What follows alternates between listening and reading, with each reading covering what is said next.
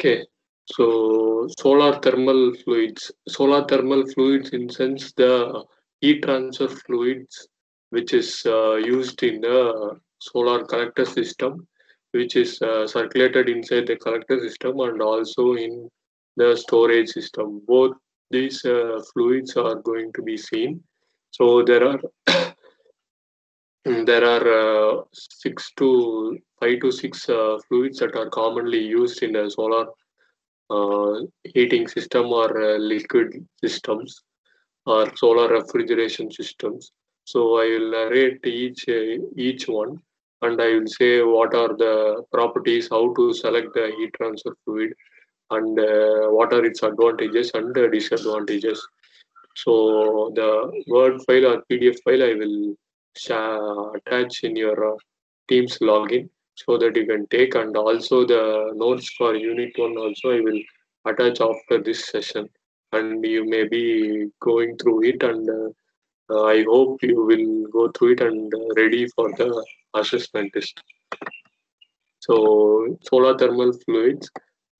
First is oil-based, water-based, molten salts, air, refrigerants, silicons. So oil-based may be terminal oil or any oil-related one. Water-based is water fluid and water with some glycol mixtures, that is water based. Molten salts which is used for higher temperatures in as we have seen concentrated solar power system, that is power tower, that is concentrated uh, heliostat system. So for that molten salts is used, and the air is a simple available atmospheric air which is used in a system for a flat plate collector system or evaporative tube collector system, which is used as it is in the atmosphere, or it is pressurized and used in the system. So next is refrigerants. Refrigerants is commonly used in refrigeration systems. So like in your household air compressed VCR system, or your food refrigeration systems like our domestic fridge, which uses refrigerant. So that is refrigerants. Then silicons. Silicons is other type of heat transfer fluid which is used as a heat absorbing fluid. So we come to next is what are the properties and how to select this selection criteria for this heat transfer fluids. So or solar thermal fluids. So first property is maximum temperature. So what is maximum temperature? The maximum temperature is the highest temperature that the fluid can gain. After that, the fluid becomes decomposed, or it may not. It may be in a position not able to accept the heat. So this is maximum temperature.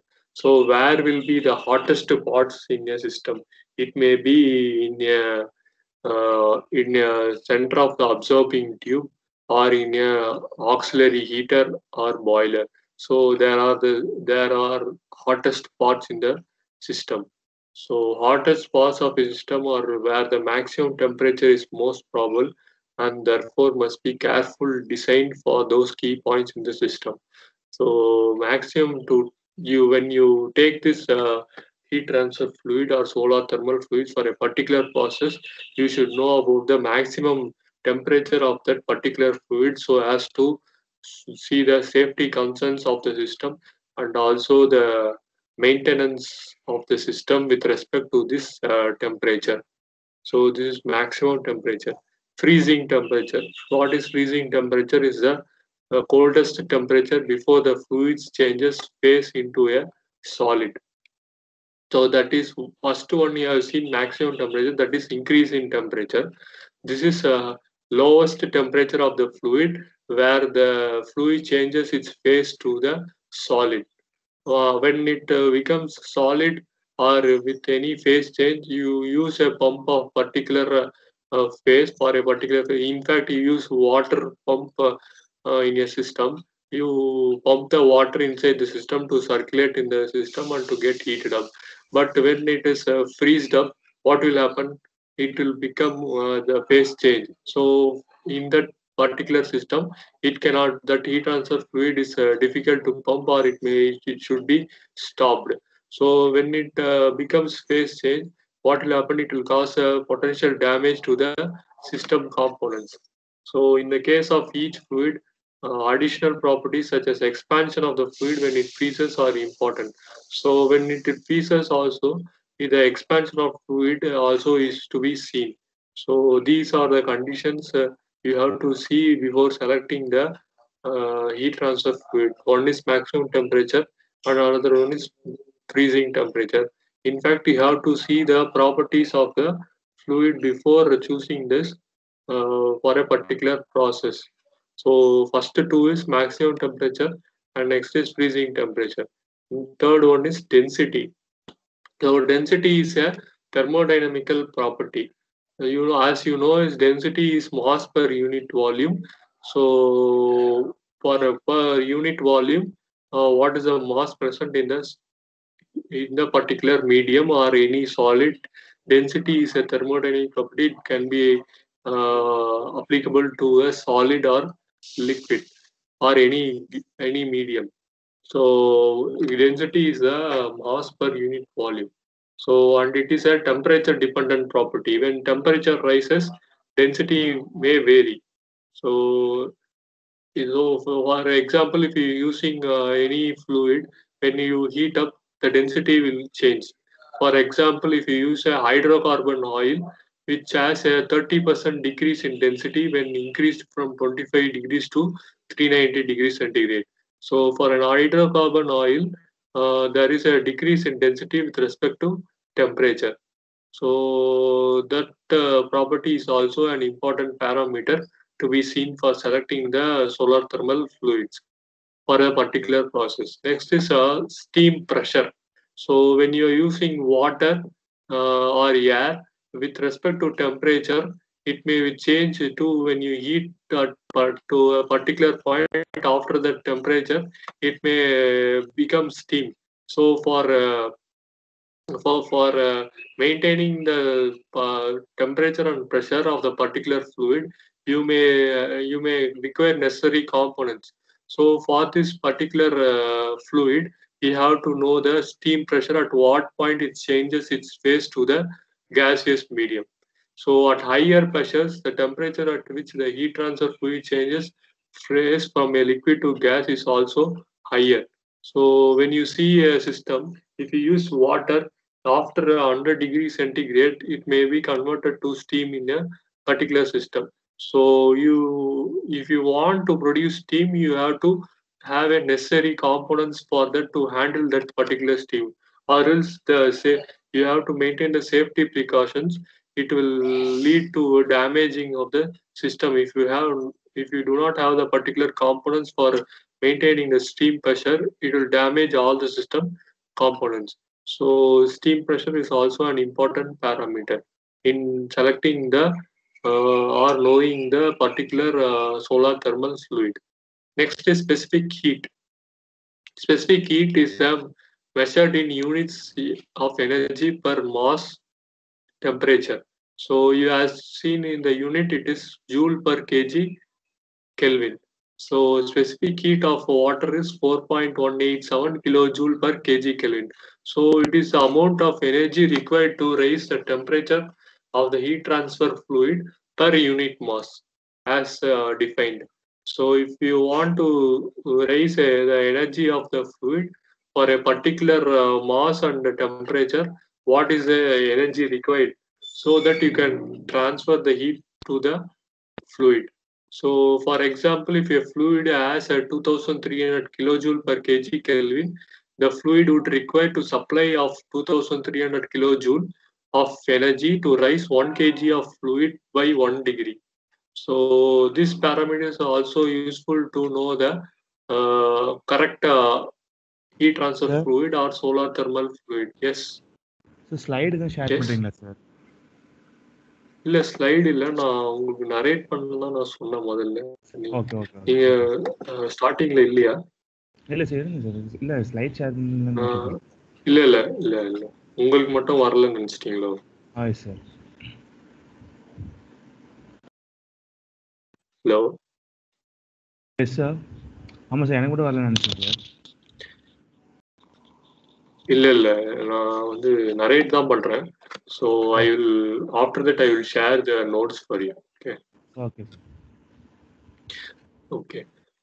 Next is this specific heat is also an important parameter that should be known before selecting the heat transfer fluid or solar thermal fluid. So next is enthalpy. Enthalpy is a measure of units of energy per kg. So the amount of energy contained in the fluid under specific conditions such as temperature. So what is the energy contained in a particular fluid with respect to its mass? So joule per kg. Next is viscosity. Viscosity is a fluid's resistance to shear stress. So essentially how much is required to move the fluid in the environment. Viscosity can change great temperature of some fluid. Viscosity effort to reduce pumping cost. Is the resistance of each layer in the which tends to reduce the pumping power if the viscosity is less. If the viscosity is high, that pumping power is high. So these are all the parameters or properties or select criteria for the solar fluids or heat transfer fluids. So the types of solar already I have narrated, and you may also go in deep for the type of heat transfer fluid. So if you see air as a heat transfer fluid, what advantages is for heat transfer fluid, we will see what are advantages and disadvantages. So for air, it will not freeze or boil, and it is not non-corrosive, but and tends to easily leak from the system. So this is the advantage of air. Next is water. So water is a non-toxic and inexpensive fluid with a high salinity and very low viscosity. Obviously, when low viscosity, it is easy to pump, but it has no boiling point and a high freezing point. These are advantages. Or it is expensive, high specific viscosity, and which leads to less pumping power. But the disadvantages are low boiling point and high freezing point. But water, it is non-corrosive. But if you not take steps to maintain the pH of the water, it will be pH will be disturbed. It will maybe acid. It may be or alkalinity. So water mineral content can cause mineral forming, collector tubing, and system plumbing.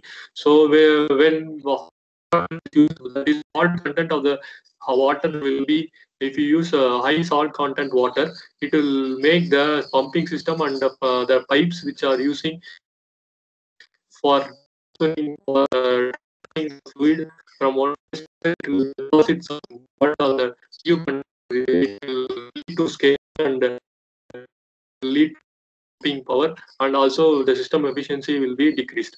So these are the advantages and disadvantages of water. Next is water-based mixture. You may come across glycol water mixtures. So there will be a percentage of water in a current mixture. So a 50-50 mixture or 60-40 mixture is used in a common system. So ethylene and propylene glycol are anti. So ethylene and propylene are used as glycol, and water is also added in the mixture. So it is a antifreeze. It has antifreeze property. So what is antifreeze? So when you see antifreeze in a system, antifreeze fluids, the fluid which is flowing inside the system, the solar available to the system, the free pressure. So it does not allow the liquid to freeze when heat is not available, so that the freezing of the fluid is. So what will happen when no antifreeze fluid will there when operation of the system is stopped? So it will freeze and it will, when you again start the operation, the fluid inside the system will be in the state of solid. So you cannot pump the fluid, and also you cannot take the amount of heat extraction from the system. So this is antifreeze. So antifreeze also should be, the level should be also maintained, so that it's based and properly maintained. So this is the advantage mixtures. So next is hydrocarbon oils. So hydrocarbon oils have a higher viscosity and lower specific heat than water. So the energy required to pump is high. High viscosity is or so oils are relatively have a using there one is hydrocarbons, aromatic are purely non-toxic and maintain. So next, Sir, voice ரொம்ப break which has ஆகுது a sir. wide temperature range between free. Sorry, Sir, voice ரொம்ப break ஆகுது sir. ஒரு நிமிஷமா. கேட்கலையா நான் பேசுறது? கேக்குது சார், விட்டு விட்டு அப்படியே பிரேக் ஆகுது சார். புரியல. பிரேக் ஆகி கேக்குது சார். இப்பதான் பிரேக் ஆச்சா, முன்னாடியே பிரேக் ஆச்சா? ஒரு பாஸ்ட் ஒரு நிமிஷமா சார். அப்படிங்களா? இப்ப கேக்குதா? எஸ் சார், இப்போ clear sir. Okay, so hydrocarbon oils. Next is hydrocarbon oils, which has higher viscosity and lower specific heat than water. இப்ப கேக்குதா? Yes sir. Okay, so the water, when we compare to water, hydrocarbons oil has a higher viscosity and lower specific heat than water. So which tends to have less energy for operation of pump. So the advantages are high, relatively inexpensive, and have a low freezing point.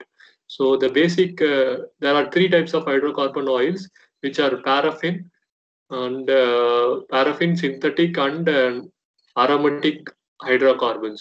So each hydrocarbon oil has its own advantages. First one is synthetic hydrocarbons, where it is high, relatively non-toxic and require less maintenance. Paraffin hydrocarbons, which has a wider temperature range between its freezing point and the boiling point, but it is highly toxic, so the maintenance is high here. So aromatic oils are least viscous in the hydrocarbon oils. So these are hydrocarbon oils. And next is refrigerant fluids. So refrigerant fluids, as I said, it is used in refrigerators and air conditioners and heat pump. Its boiling point is very low and has high heat capacity. So it enables to transfer heat within a certain volume of the volume of the refrigerant. So it can transfer high amount of heat with less volume of refrigerant. So refrigerants respond quickly to solar heat, making them more effectively on cloudy days. So you have a current technology such as refrigerant solar heaters, water heaters, where when there is cloudy season, cloudy days, it can take the amount of heat from ambient and it can transfer the heat to the application side. Thus, that system can be seen in the next unit. We will explain detail about that system. So this is refrigerant phase change. Next is silicons. Silicons have a low freezing point and has a high boiling point. They are non-corrosive, long lasting. That is, lifetime of the fluid is very long. Because silicons have a high viscosity and low heat capacity, they require more energy to pump. Silicons are also easily leakable, even though microscopic holes in a solar loop. So it is easily leaked in a system because the density it's very equal to our air. So it is easily leaked in the system. This is the disadvantages. So we come to the end of the first unit. I will share this notes to your MS Teams channel, so you can see the notes. So we come to the end of the first unit. So I will give you a problem so that I can analyze you what you have taken from first unit. So can you note the problem as I say? Yes, sir. A solar flat plate collector. A solar flat plate collector. If anything is not understood, please interrupt me in between. A solar flat plate collector.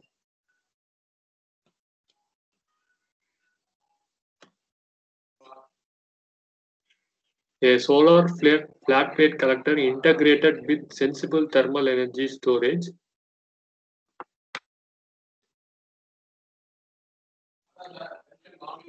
A solar flat plate collector integrated with sensible thermal energy storage.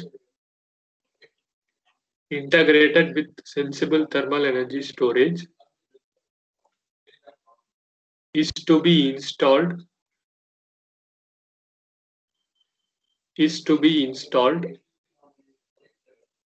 for a household purpose.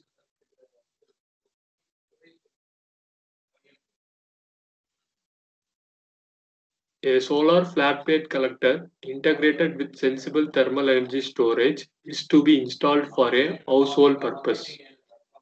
Have you all noted the first line of the problem? Yes, sir. Okay, next line. Calculate the amount of calculate the amount of useful heat gained. Calculate the amount of useful heat gained by the collector.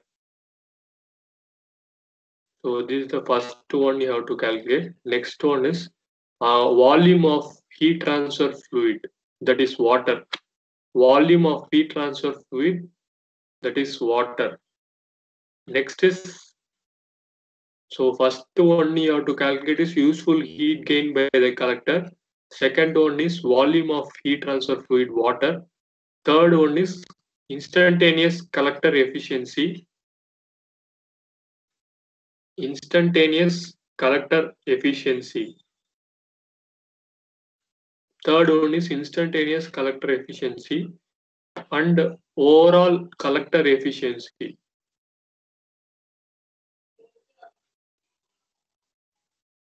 So these are the data you have to calculate. So the datas for the problem are, first data is absorber plate temperature. Absorber plate temperature 69 degrees centigrade. Absorber plate temperature 69 degrees centigrade. Glass temperature 45 degrees centigrade. Glass temperature 45 degree centigrade. Ambient temperature 20 degrees centigrade. Ambient temperature 20 degree centigrade. Next is insulation thickness 6 centimeter. Insulation thickness 6 centimeter. Thermal conductivity of insulation. Thermal conductivity of insulation 0.04 watt per meter degree centigrade. Thermal conductivity of insulation equal to 0.04 watt per meter degree centigrade. Air space between glass and plate 7.5 centimeter. Air space between glass and plate 7.5 centimeter. Next is emissivity of glass and absorber. Emissivity of glass and absorber equal to 0.88 and 0.95. 0.88 and 0.95. Emissivity of glass and absorber equal to 0.88 and 0.95. Area of the collector 1 meter square. Area of the collector 1 meter square. Average solar radiation.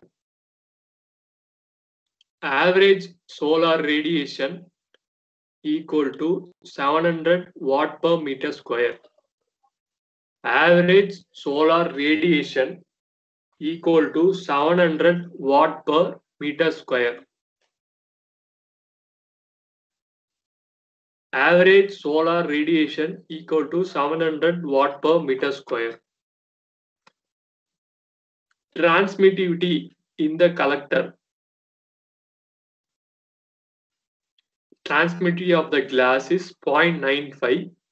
Transmittivity, that is tau equal to 0.95. Then absorbivity alpha, that is 0.85. Transmittivity is 0.95. Absorbivity equal to 0.85. Then storage tank temperature at the end is that is outlet of the fluid storage tank temperature is 60 degrees centigrade. Outlet fluid temperature in the storage tank is 50 degrees centigrade, and the initial fluid temperature in the tank is 30 degree centigrade. So with this data, you calculate the collector useful heat gained in the collector, volume of water required, collector efficiency, instantaneous collector efficiency, and overall collector efficiency. And you may proceed with this problem. First, what you should do is you should find the yes. Inlet temperature, sir? 40. Inlet temperature 30 degrees centigrade. Okay. So what you should do is you should first calculate the overall heat loss coefficient of the collector. So for that you know how to calculate. So using the top loss and bottom loss. So they have given thickness and insulation. So from that you can calculate top loss and bottom loss, and then add it to you get overall heat loss coefficient, and then you can find useful heat collected by the collector with the formula QU, and instantaneous collector efficiency, that is also given, and overall efficiency of the collector. Then how you will calculate the HTF required is equate the useful heat gained by the collector. So that is the available energy to the storage tank. So equate to the storage tank. So what you know is storage tank. You know the storage tank. What is the energy stored? So we have seen in last class rho into V into Cp into the temperature difference, inlet and outlet. So in that you can calculate the volume of the HTF required. So you can proceed with the problem. If you have any doubts, you can ask me. So today attendance is all present, I guess. So if you have any doubts in the first unit, you can also ask me simultaneously when you are solving the problem. So from Thursday onwards, we will see the second unit.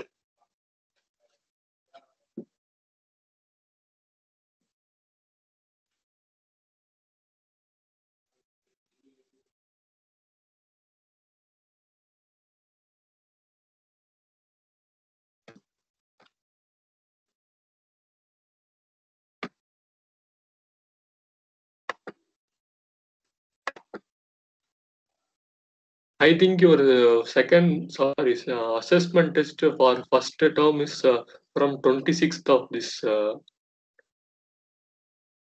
month, I guess. That date Yes, is sir. starting 15. from Next 15. month 15, sir. Next month 15. ஆமாங்க. Okay, okay. Yeah.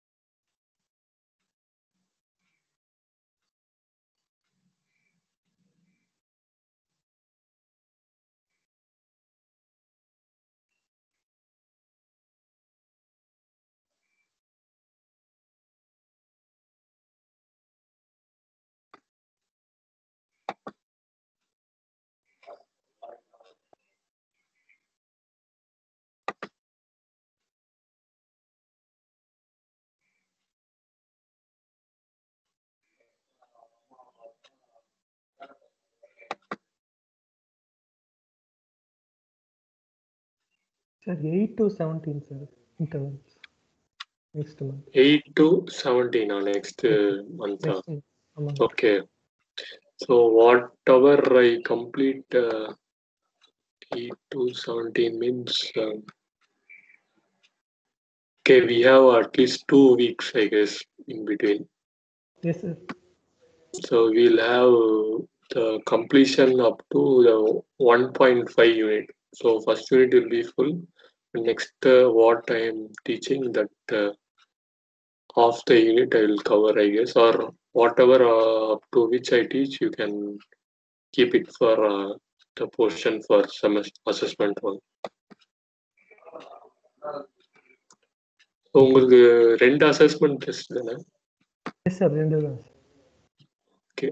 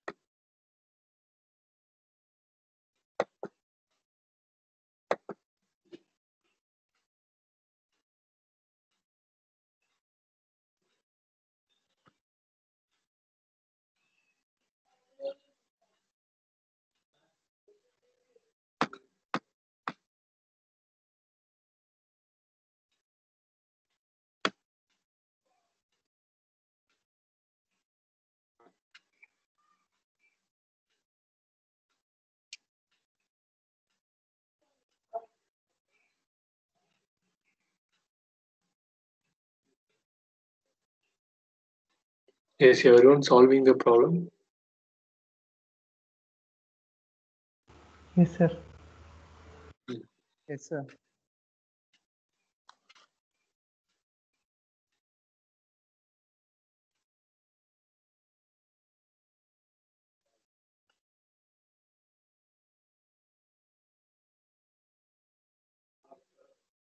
Have you given any feedback for previous semester in RCC or in mechanical department? No, sir. Okay.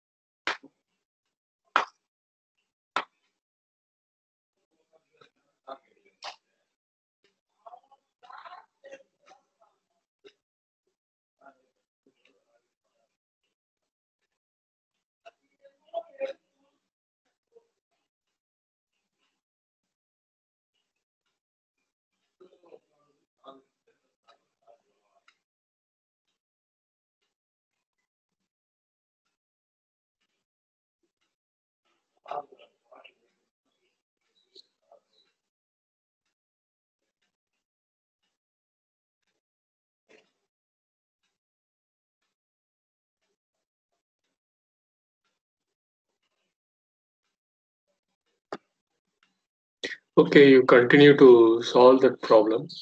So you keep the solved problem and get me in next class. So we may discuss the problem for the correct answers. So can we wind up the class or we have so many doubts?